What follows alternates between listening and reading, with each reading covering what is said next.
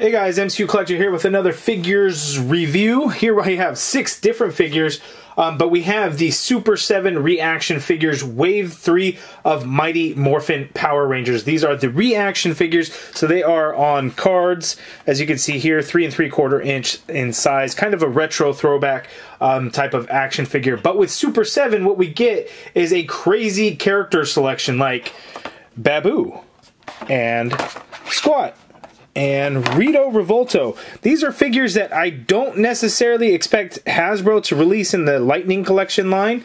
I mean, who knows? We shall see. But who else made figures of some of these characters? Did Bandai do it? I think there was a Baboo and Squatt back in 93, 94 or whatever, you know, when I was a kid and got the Power Rangers figures. I want to say there was. I can't even remember at this point. But these are figures that are just...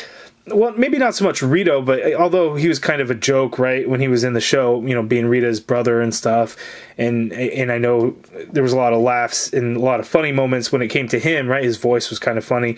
But Baboo and Squatt were kind of the background characters of the comedy relief in terms of the show. Super Sentai, I don't know what the original counterparts, how they were represented. But in Mighty Morphin Power Rangers, they were kind of a joke, right? So you know, you wouldn't necessarily think, oh, you know, we're gonna get all these action figures, need need them on the shelf or anything like that. But with Super7, the way they do these figures, they give us so many crazy different characters that they can do that. See, here on Wave 3, we have Baboo, Squatt, Rito Revolto, we have the Blue Ranger and the Yellow Ranger, and then we have the Dragzonzord in battle mode, which is really cool. Now, these officially launched today, so these figures are available on Super7.com, with the exception of the Yellow Ranger, Trini. She is not quite ready. She's gotten a slight delay, so you won't find her on the website just quite yet, so just keep an eye out for that when she will become available. But again, Super7.com. I'll have links in the video description below to each one of these figures. So before I get into the review and start ripping these things up, and it's gonna pain and kill me to do that, but a big thank you to Super7 because they actually shipped out this set to me. And it just so happened to arrive on launch day because Super7 is actually pretty close. It's like they have a retail store in San Francisco. Where they ship from, it's only like an hour and a half away from me, so I was able to get these overnight. So big thank you to Super7 for making this video possible, sending these figures out for me to check out. And I am really excited to see these because I haven't taken a close look at some of them in the past, but looking at the sculpted details on some of these, they're pretty crazy. I mean, the Rangers, there's not a whole lot going for them. You know, they're pretty smooth bodies and everything like that. But man, like Rito Revolto, he's got some crazy details in the sculpt and the paint. So that is really cool. Same with Baboo and Squatt. So we'll take a look at those. The centerpiece is going to be that Dragzonzord in battle mode. That just looks insane, right?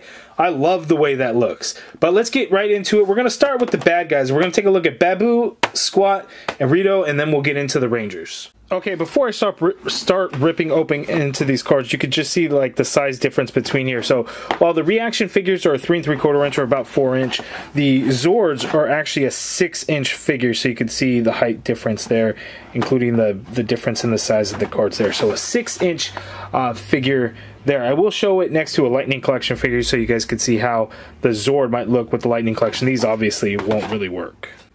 Okay, so before I rip into it, they're unpunched and everything. It hurts me to do this, but I love the way the card looks. We get the old school Mighty Morphin Power Rangers logo there. It's all kind of this greenish color, just really throwback and nostalgic looking. We get this awesome artwork for each character. So here we have Baboo there. It just, oh man, it sucks that I'm gonna have to rip this open. Anyway, but looking at the back of the package, we could see the different waves. So we had Wave 1, so we have the Megazord, Red Ranger, Green Ranger, Rita, a Putty, and then Pudgy Pig. Wave 2 had the Black Ranger, Pink Ranger, Scorpina, Goldar, Lord Zed, and the Dragzonzord. And again, those are 6 inch figures and not the regular 3 3/4 inch or 4 inch figures. So there. I am going to go back and get these two because I'm very excited about these Zords that I had missed out on.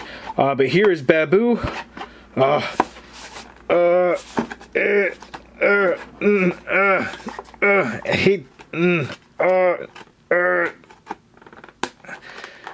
hate to do it. I did it. I did it, guys. Whew. That was hard. And here it is. He is secured in there. We get these, I don't know if they're wings. I don't know what Baboo is.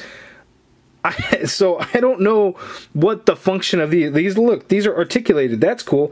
So these are like wings, I guess? I don't even know. If you guys know, let me know down in the comments below, because I have no idea what this thing is. He's some kind of weird looking bat? I don't know. Let's get in for a closer look. But yeah, see, I don't know what he's supposed to be. He's just kind of crazy, but look at the sculpted detail in this guy. You know, all of these are going to be unique sculpt, except, you know, the Rangers, of course, because, and rightfully so, they would all just basically be the same uniform look, but yeah, the sculpted detail is crazy on this guy. Get a head swivel there, arms go, you get a full rotation at the shoulder, legs come forward, don't really go back, but they come forward. They even have peg holes at the bottom of the feet there. Yeah, so we got 5 POA, the wrist swivel, no wrist swivel. So 5 points of articulation, and then 6 for the wings, the swivel. So I guess it'd be, you know, 5, 6, 7, 8, 9 points of articulation. So that is actually pretty cool on these wings. I did not expect that. We even get gold paint on the ends there. That's really cool. Gold paint for the toes of Baboo. Sculpted detail in the paint. I mean, there's lots of details in here. Looks really nice. There's like shading and stuff throughout some of the areas to bring out the details of the sculpt.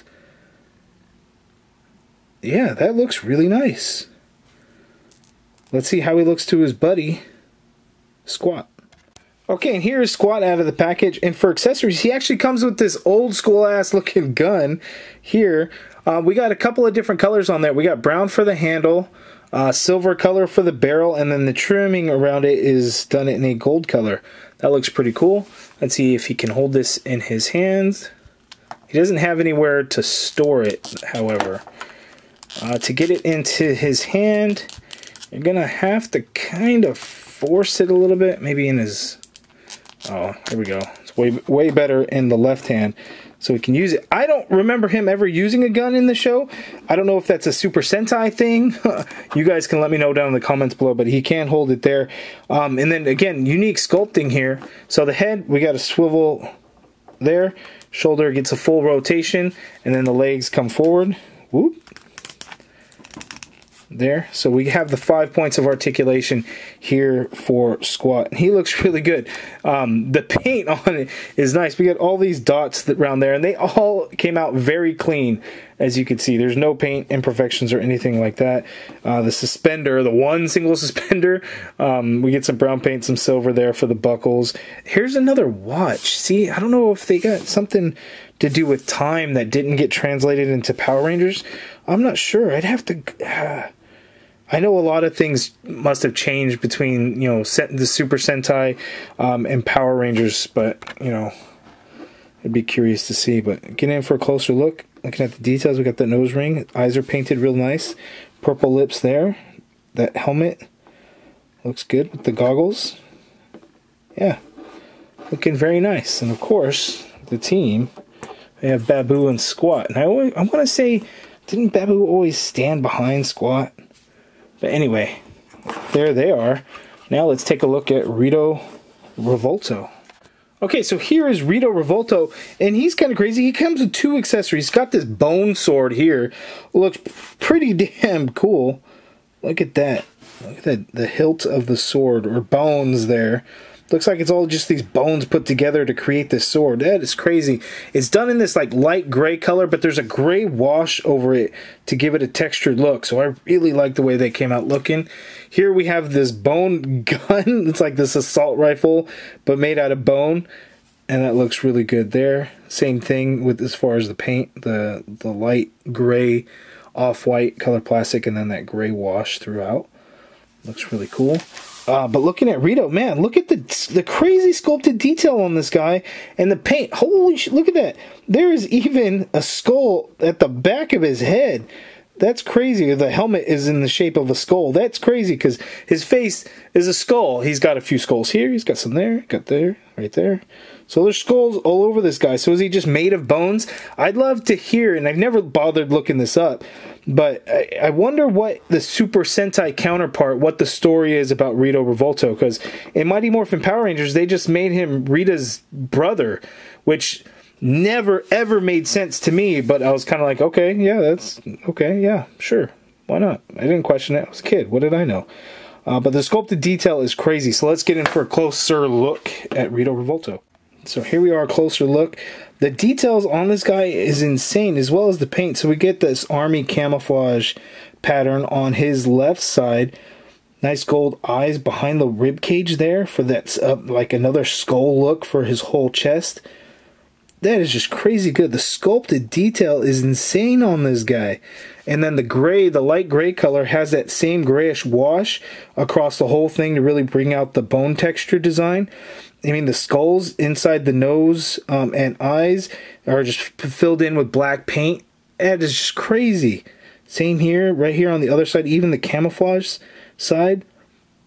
It is just incredible sculpt and paint work on this guy. Look, these even attach here. Looks like they're probably glued down, but they even attach those. This thing is crazy. He is 5 points of articulation, though. So swivel at the head, arms swivel at the shoulder, and then legs come forward, as you can see there. So 5 points of articulation for this guy. But man, he looks really, really good. Can't forget, he can't easily hold the sword and the gun, as you can see there. Okay, so here we have Wave 3 villains all together, and you can see that Rito Revolto is actually quite a bit taller than even Baboo. Definitely taller than Squatt. Well, I guess Squatt's technically taller than Baboo because he's got this little hair portion that sticks out from the top of his head. But yeah, awesome character selection. You know, we don't see these in Lightning Collection. I don't know if they will. You know, Hasbro released Finster. Super7's got an Ultimates Finster coming out too, and that thing looks awesome also. The details on that were really crazy. I watched Kyle and Kevin on Toying Around where they actually showed the paint masters of the figures and stuff. They look incredible, so I'm really excited about those. But I don't know that we're going to get these guys in Lightning Collection line. Maybe Super7 Ultimates will come out before Hasbro gets to doing these guys, if they even will at all. You know, we don't really know. I think Finster is much more obvious choice because he's the one that makes the monsters and Hasbro is making the monsters, so it makes sense that they would do Finster, whereas Baboo and Squatt, they didn't really do anything. They kind of did, well, Squatt. I wish I was doing a better job of this. Looking at the artwork looks really cool. Look at Rito Revolto. That artwork looks awesome. Then same here for Squatt. Very, very cool. So before I rip open these two, let me show you guys the artwork now ahead of time. So we got the Blue Ranger there looking very cool with his lance. There we have the daggers for the Yellow Ranger Trini. Looks really good. And now I'm gonna rip these guys open.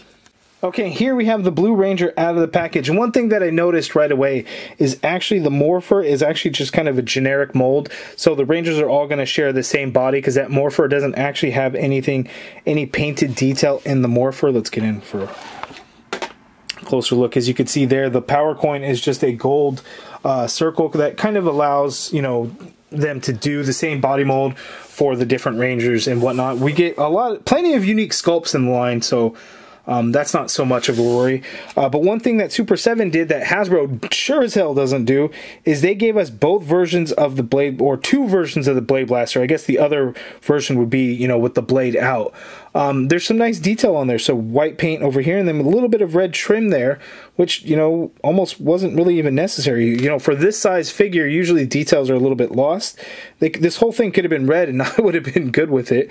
But it's cool that we get the option. So we get the blaster and then the where it's folded. And the only thing though is he doesn't have a holster to actually holster the blaster. So that's a little unfortunate. He does come with his lance, and as you can see here, it is a little pliable, so be careful with it. It does kind of bend around, but it has a nice metallic silver paint on the blade portions of the lance, which is really, really cool.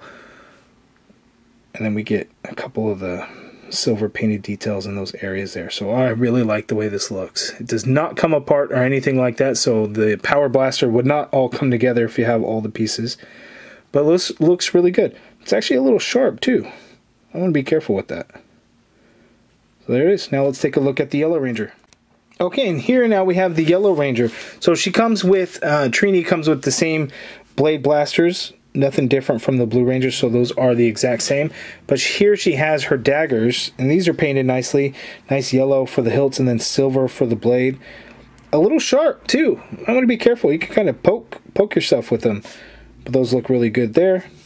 And then here is Trini. She is not the same body as Billy. So the male Ranger figures and the female Ranger figures, they do use different bodies.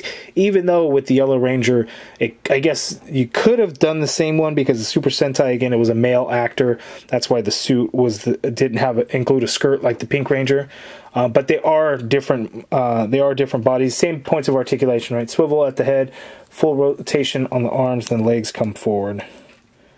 As you can see there. But let's get in for some closer details at the helmets, because those look pretty damn good. Okay, so looking at the helmets design, and they look really good. Black for the visor, silver for the mouth plate. There, the trim details get nice silver paint, like the horn for the rhinoceros, the teeth for the saber tooth. Black eyes here, we get yellow eyes here on Billy. Yeah, they look nice. Okay, here's the big one. This is the one that I'm most excited for because it's the Dragzonzord in battle mode. Morphing Zord figures are really cool when you can combine them into the Megazord and do all that. That's awesome. But at the same time, I don't mind having figures of the Zords already in their transformed mode. So like here with the Dragzonzord using the Blue Ranger and Yellow Ranger. How about, you know what? I just realized that in this stupid me here. But the two figures in this wave are yellow and blue, the legs for the Dragzonzord in battle mode. Black Ranger has actually already been released, so that works there, and I think he was in wave 2, so I just now caught on to that, and that's kind of sad. I feel like that's kind of a duh moment kind of thing, and I missed it, and I feel kind of dumb. Anyway, the Dragzonzord in battle mode, really, really cool. I love that we just get figures of the Zords because, you know, transforming them is fun to do. It's really cool, sure. But when you have just the figure, the Zord already together, it's much more sturdy. Like I have the soul of Chogokin, the Megazord, the Dragzonzord. You can combine them. You could do the battle mode and stuff. But it gets kind of flimsy and not the most sturdy. I like having figures of just like them in the robot mode because then they're much sturdier and they just look badass. You can get some of the details in there, whereas when you transform them, you have to just kind of forget about how something might stick out or whatever. But when you have the figure all together, you don't have to do that. It's just there. So I'm really glad we got that here. Now, ripping this thing open is going to completely destroy the artwork, so I have to show you guys here now, because a lot of it's actually covered by the Zord and the, I don't even know what this was called. You know, this is the chest piece and then the tail, those combine here. I forget, I don't even know if it had a name, but it kind of gets in the way of all the artwork, but it looks really, really, really cool. Yeah, I need to get me the Dragzonzord and the Megazord because those are pretty awesome. I looked for them at the San Jose Toy Show because Super7 always has a booth out there, but they didn't have either of those two. And they said, you know, let us know. We can come back tomorrow. We can have them, but I wasn't going back Sunday, so that I kind of missed out. But I got to go back and order them. But this is the one that I really want, and I'm so hesitant to rip it apart because I don't want to, but for the review, I gotta do it. I'm gonna do it on camera too, because it's gonna hurt me. Man, I really don't want to do it. No turning back now. Oh, and I'm really destroying this card now. It's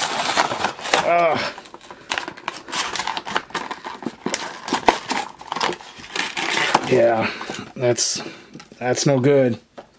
It's going in the trash now. Here we have the Zord. This thing is heavy.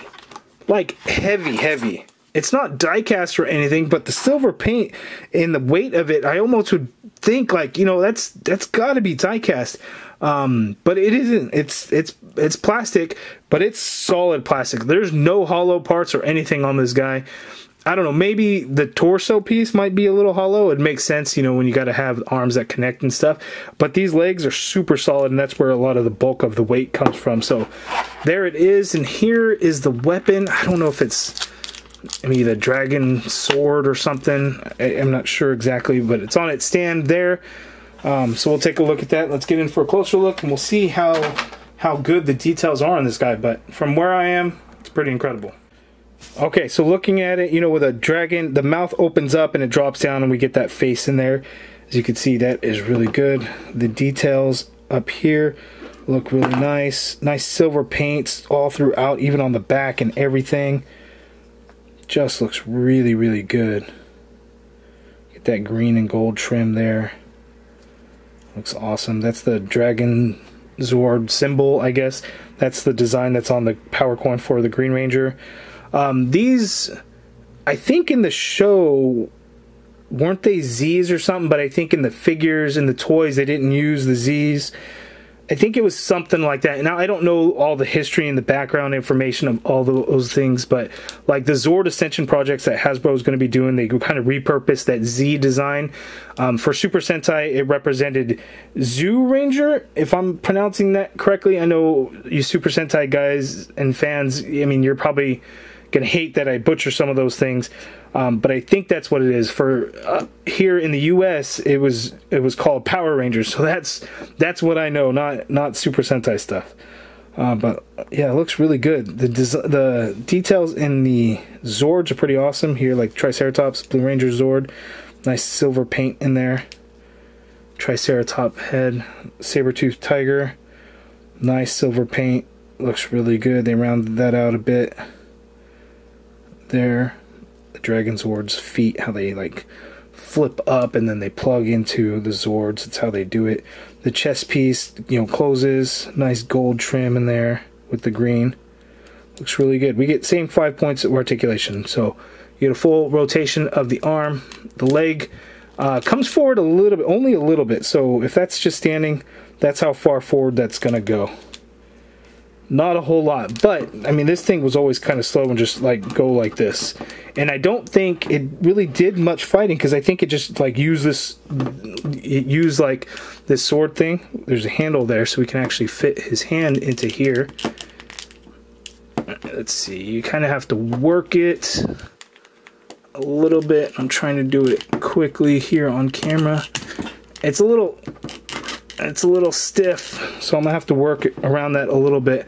But I mean, this guy didn't really do a whole lot. Like, I think it just stood there and was like this, and then like a blast came out of towards the bad guys and always defeated them and stuff. So, you know, I don't know that it really moved around a lot, but you know, limited articulation figures, that's kind of what's gonna happen. But looking at the details here, nice silver paint through here, and you could see kind of the drill portion of the tail. This chest plate looks really good. Nice colors, silver, gold, red, green in there. All looks pretty good. And then here's kind of the stand. Looks about right from the original toy and everything as well. Again, you can see how tall that stands. Actually just about the same height as the Dragzonzord itself. So that's pretty cool. So that's it. Now let's see all of Wave 3 together again. Okay, so here's all of Wave 3 together. Again, they are available right now at Super7.com. Today was the official release date. However, the Yellow Ranger isn't quite ready. There is a little bit of a delay. I don't know exactly when she'll become available to order, but hopefully it will be soon. But the rest are available right now. Now, pricing I know is going to be a big topic that a lot of folks are going to talk about. $17.99 in stores.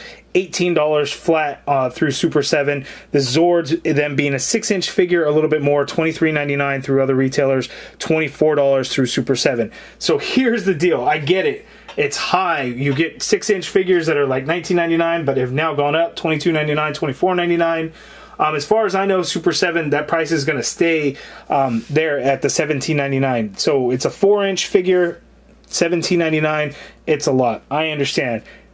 Think about it this way, though. They are a licensed products. So Hasbro licenses it out to Super7 to produce figures. So there is the licensing fee that Super7 has to pay to produce the figures as well. That's also going to cut into the cost a bit. Them being the ReAction figures, it's a niche collector market item, right? It's not for everybody. Not everyone's going to get it. Hardcore fans of Power Rangers may get it, or nostalgic fans that see them in stores might pick them up. But they're not going to be for everybody, and that's okay. Whereas Lightning Collection, maybe a lot of folks are going to get those and not go into the Super7 ReAction figures. Completely understandable. Again, very, very niche market with all the different properties and licenses that they have. These look awesome on card, so it's not something that you're really going to want to play around with or anything like that. In fact, the package actually says, and I quote, "Adult collectible, not a toy, ages 14 plus." So there's that. $17.99. It is high. I will agree with you. It is high. The artwork on the packaging and the cards look awesome. The plastic is nice. The paintwork is incredible. The details are all there. So it's, again, just one of those things that, you know, for a collector item, is it something that you want to have in your collection? $17.99. The price hasn't gone up while other action figure lines have gone up. That's also something to think about. But if you don't agree with the price, completely understand. I'm kind of in the same boat that, you know, do I want to pay $18 for these 4-inch figures to complete a team, or to complete every character? Who knows how deep they're going to go with these characters. You know, we shall see. The Zords at $24 are pretty damn awesome, though. The details and the paint are incredible. They're solid. They are heavy. They are not going anywhere, and they just look incredible. And think about this again, Dragzonzord in battle mode. Will we get other figures that actually are like that? We know the Zord Ascension project's going to be able to combine into that, but it's going to be massively tall. It's going to be hard to fit on a shelf. And how sturdy is that going to be? I don't know. Hopefully it'll be very sturdy. But for now, on the card or out of the package right there on the shelf, that's going to look pretty awesome. And that's kind of what I'm looking at. Plus, character selection. Rito Revolto, which I just hit his sword there. Rito Revolto, Baboo, and Squatt. Are we going to get those in other action figure lines? Who knows? Probably not. So Super7 is really going after a lot of different characters, so there's also that advantage there. You're getting unique sculpts on most of these things, with the exception of the Rangers, of course, but the other characters are all going to have unique sculpts. Pudgy Pig, Rita Repulsa, Lord Zed, Scorpina, Goldar, Rito, Baboo, Squatt. They're all unique sculpts, so that is something also to think about. But links in the video description below. If you're interested, you can put in orders for them directly through super7.com. Again, Yellow Ranger is slightly delayed, so stay tuned for that. But Wave 3, you guys let me know down in the comments below, what do you think of these Super7 ReAction figures? Are they something that you are interested in, or is it something that you guys are going to pass on? You guys let me know in the comments below. Big shout out again and thank you to Super7 for sending these my way so I can show you guys. I really appreciate it. And that's it. That's my review. Thank you for watching. Really appreciate it, guys. If you guys liked the video, please do me a favor. Hit that thumbs up button. Subscribe if you haven't already done so. As always, thank you for watching.